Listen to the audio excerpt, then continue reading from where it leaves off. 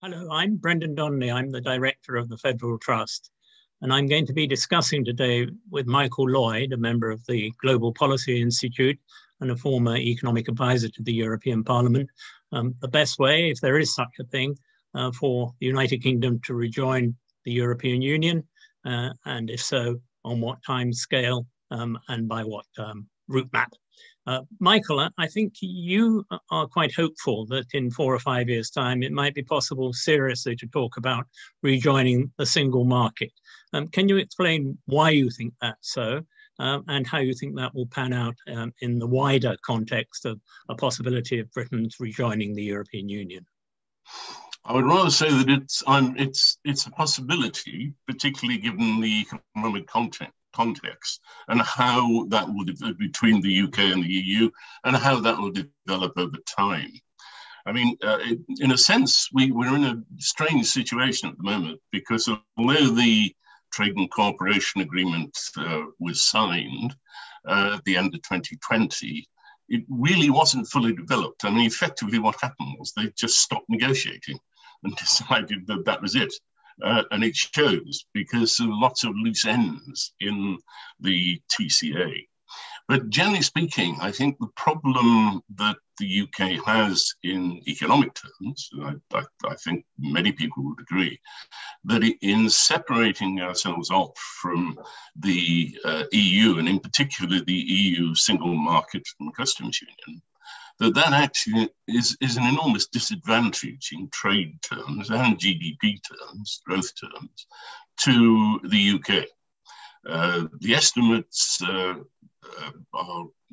vary, but the one that I prefer is one which suggests we'll lose something like 2.6% GDP of economic development and welfare. Now, the attempt to make that up by going for deals with Australia or Japan, the US, will in no way make up for that. You'd have to have something like 40 Japan or US agreements to make up for the 2.6% loss in terms of what we lose from leaving a major market. And that'll be, you can discount that a little bit because obviously we will still be trading with the EU. But increasingly it's going to be made difficult and more costly. Because one thing people don't seem to realize is that the rules of origin, where any kind of trade between the UK and the EU has to have clear involvement of either UK produce or EU produce and not third country produce. And dealing with that, I won't go into the sort of detail of the rules of origin, it's enormously complicated. But at the end of this year, then that has to be made pretty clear by companies who are trading what exactly the position is. There's a little bit more leeway to some extent in terms of the car industry, the automobile industry, because the 55% UK or EU content applicable to most goods is graduated, and it's not until the end of 2006 that fully applies to the automobile industry. But generally speaking, that will create problems and raise costs. So by the end of this year, we should see some impact. The impact is to some extent muted now because of COVID and the recovery from COVID, which again will confuse the statistics, certainly in terms of growth, because there will be a surge in the UK, there will be a recovery of growth. So it'll be really in 2022 that we will begin to see the impacts. And then finally, I think at this point, we can discuss it further in terms of questions. My view is that the economic damage will become clearer and clearer. And at the end of 4 years' time, the Northern Ireland Protocol, which of course puts the Northern Irelands remaining in the internal market, the single market, with all the difficulties that that is currently producing, will have to be reviewed. It could be ended. I don't think it will be, because I think during that period, it will be seen to have benefited Northern Ireland and not be detrimental to it once the DUP takes its head out of the sand and recognises the benefits. And that, I think, is a point at which it is possible that we may think that the rest of the UK should actually be part of the single market, which of course was one of the original ideas floated during the negotiations. Can you set that in a context of a longer period of possibly rejoining the European Union, and comment on whether you think there should be campaigning or advocacy now of immediately rejoining the European Union, or doing it at least as soon as possible? No, I don't think we should. We're going to disagree on this. I don't think one should be campaigning now to rejoin. I think what we should be doing is looking at the impact of Brexit and constantly reminding people that this was a mistake. And the economic damage that's been done needs to be recognised and be commented on by politicians and economic commentators. I mean, the FT, to be fair, does a good job on this. And there was a piece by Martin Wolf, I think, yesterday, and there have been other pieces. And I think that's the right way to do it, to be constantly criticising what is happening and relating it to the Brexit decision. But I don't think we should be campaigning to rejoin at this point in time. Yes, I disagree with that, as you know. Can I set out why I disagree with it? I think that the fundamental sin and problem of pro-Europeanism in this country has been the doctrine of unripe time. It's too early to do this, it's too early to do that, we'd better let events take their course. I saw it very clearly in the Conservative Party, where a pro-European majority within the Conservative Party allowed itself to be hijacked and displaced by what was initially an anti-European minority, because the pro-European majority always thought that now is not the time to take a stand. It's a very seductive, but it's a very dangerous concept. The UKIP and the anti-European forces always thought that it was the right time to take a stand, and they've been justified eventually in their success through Brexit. More importantly, I think that the referendum and the loss of the referendum was another example of the doctrine of unripe time. Everybody on all sides of the political spectrum have been very timid and very hesitant in making the case for the European Union.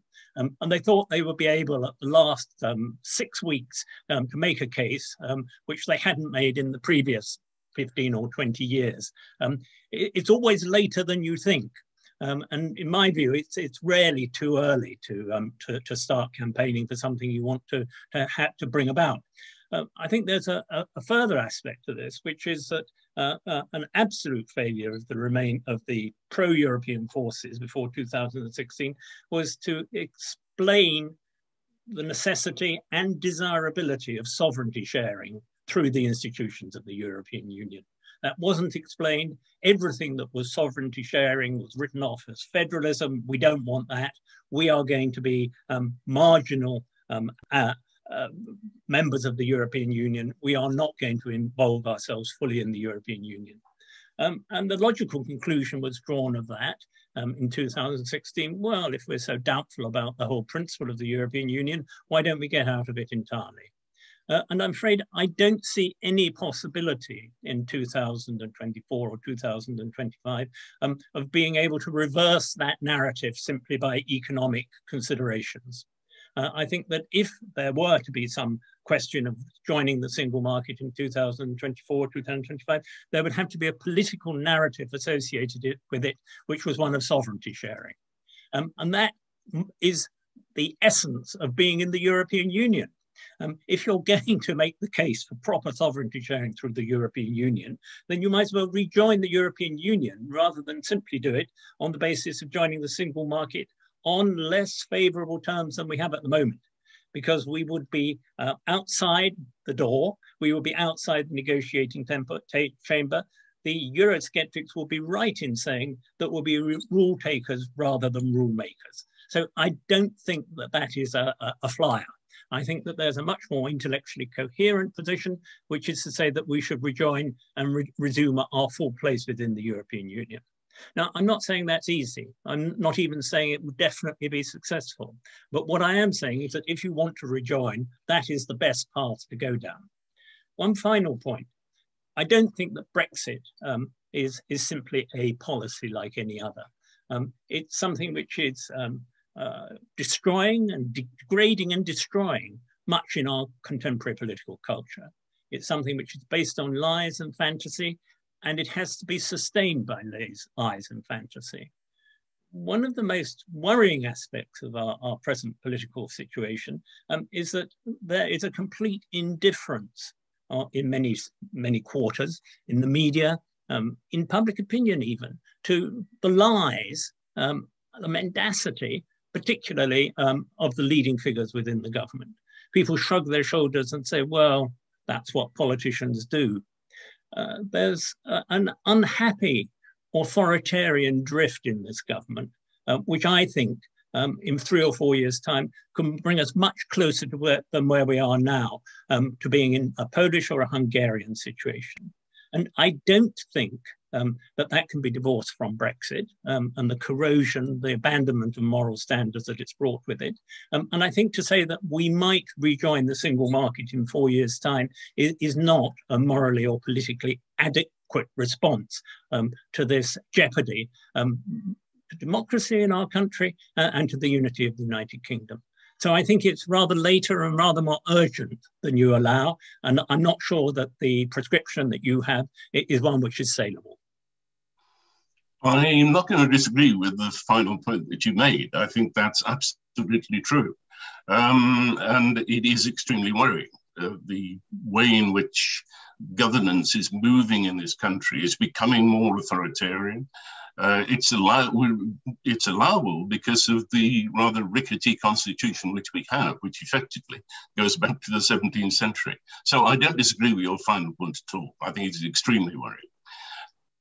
I want to set your view in historical context. But first of all, just a remark on sovereignty. Again, I agree with you on sovereignty, and I think people make the mistake of trying to transfer sovereignty in the context of an individual nation state, where clearly sovereignty is fairly explicable as to what it is. There is a sovereign. It happens in the UK to be the Queen in Parliament, or rather the representatives of the Queen in Parliament, which is the government, and principally the Prime Minister. But in an international context, and particularly if you're looking at trade deals, it is utterly meaningless. You always surrender a degree of sovereignty if one nation state is agreeing with other nation states, either collectively, as we did within the EU, or even in bilateral trade agreements with Australia or the US or Japan. And it'll be certainly fairly obvious in relation to any future trade agreement with the US, which I think is a bit doubtful at the moment. But I want to set what you said, and I said in an historical context. I joined the European Commission in 1973, initially in DG Research, but I was transferred to the UK almost immediately. And it was my job to liaise with, because of my background, I've been working for the TUC, I was an economist, and my job was to actually liaise with the trade union movement and the Labour Party. And at that point in time, it was the reverse of what we have now. The Labour Party that had a significant group of people opposed to the EU, and in fact, arguing that we should never have joined the EU. Although at that point in time, it was the common market, and indeed that was how it was looked at as an economic decision. Given that was a fantasy. That was a fantasy, wasn't it? It was always a fantasy, a British fantasy. I agree that it was a fantasy, but I'm sorry, that is how it was defined. That was how it's discussed. Now, as working for the European Commission between 70 and 75 and dealing with the Labour Party and the trade unions, but I also dealt with business and with local authorities in particular, because we spent a lot of time then, and I did, certainly travelling around the country, speaking at meetings, political meetings as well, and basically informing people. And we put out quite a lot of information. We had lots of debates and discussions. We took people over to Brussels to introduce them and convince them that this wasn't something that we should be frightened of. But it was also an opportunity to point out the political nature of the EU and the desire of the EU in the fullness of time to move to considerably more integration than was the case in 1973. So that was the situation. And of course, the referendum which took place in 1975, and which, as I say, I was very much involved with, obviously had a 2/3 majority in favour of Britain staying within the EU.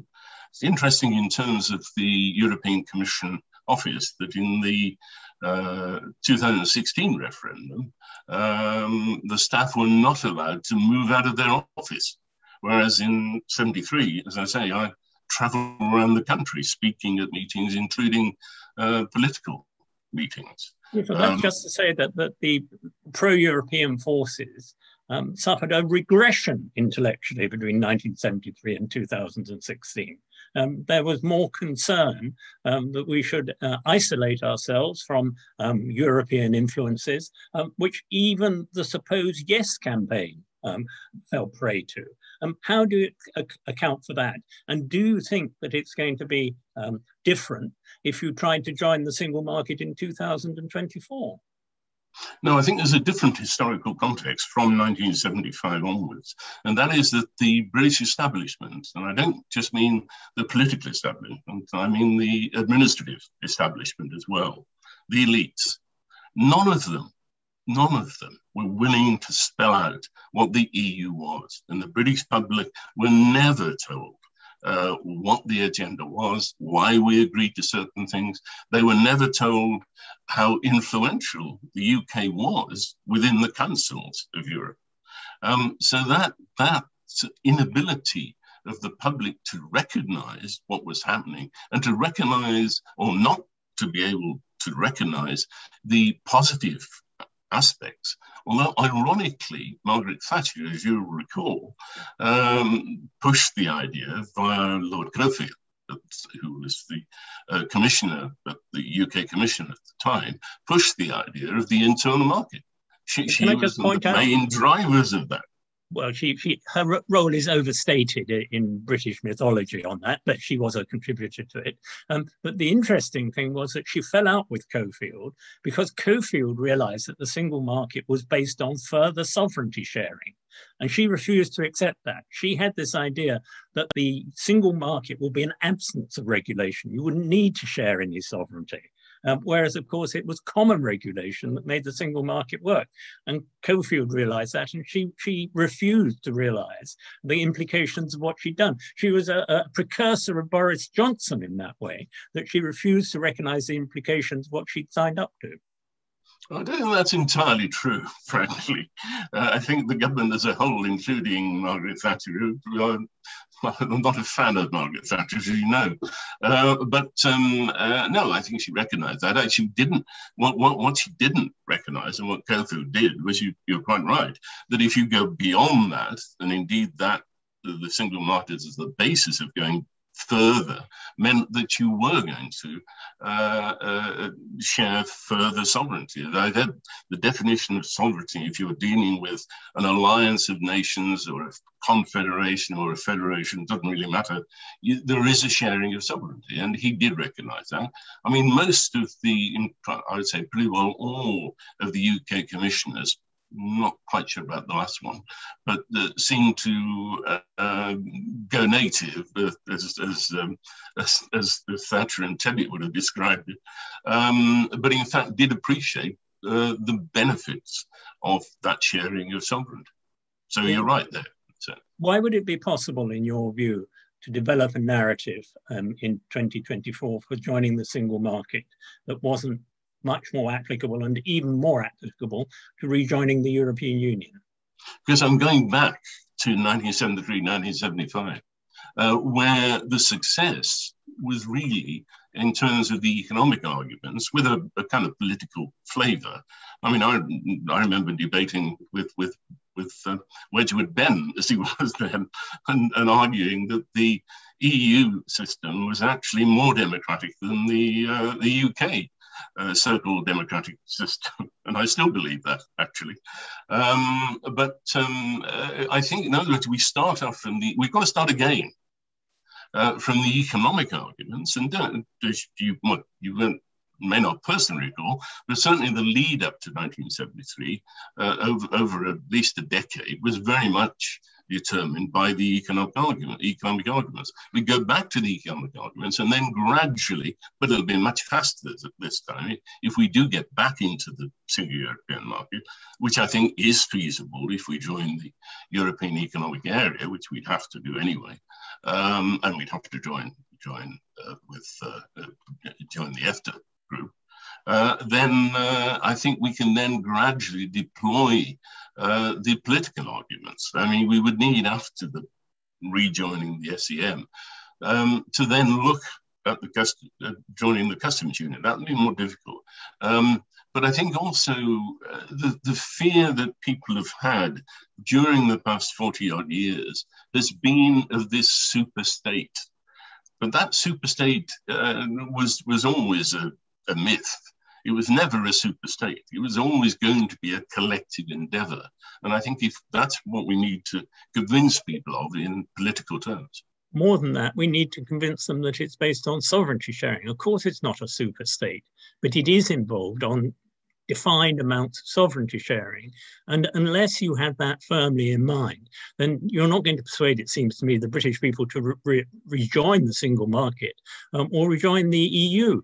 But if you can persuade them of the merits of sovereignty sharing, the necessity of sovereignty sharing for a middle-sized island off the northwest coast of the European landmass, then you might just as well be in for a penny and in for a pound to rejoin the European Union. I think the idea that we can edge back into the European Union is a misplaced one, and that, I think, is the difference between us. No, I think you missed the point, really. You are sharing sovereignty if you go back into the single European market, not in and in the way that those who the Brexiteers don't like, which is the European Court of Justice. You would be subject, as Northern Ireland is, to the European Court of Justice if there are problems and people raise issues with the ECJ. Final question. Whole question of rejoin is sometimes put in the context of what the likely reaction of our European partners would be. Do you have any thoughts on that? Would they welcome it back as full members or indeed as members of EEA?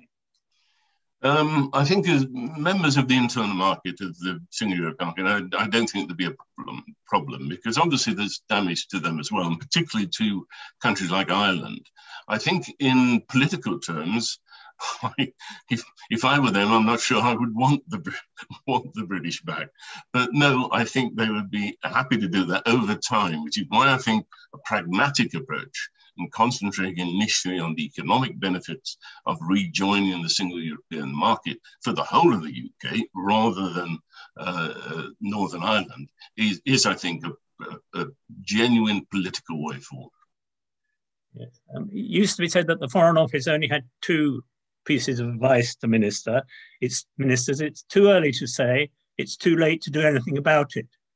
The idea that it's too early to press for a rejoin is one that psychologically and temperamentally I find difficult to swallow. And I'm not sure it isn't the pragmatic way, because pragmatism is only justified, it seems to me, if it's worked.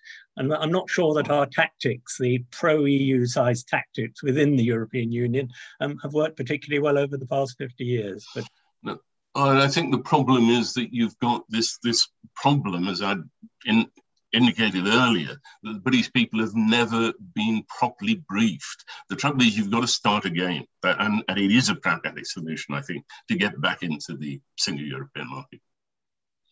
What counts as pragmatic is often in the eye of the beholder. So we'll disagree about what pragmatism is, but thank you very much. And that's the end of the debate. And I'm sure it's a debate that will continue to rumble on. Between the two of us as well. Yeah, thank you, Brendan. That's right.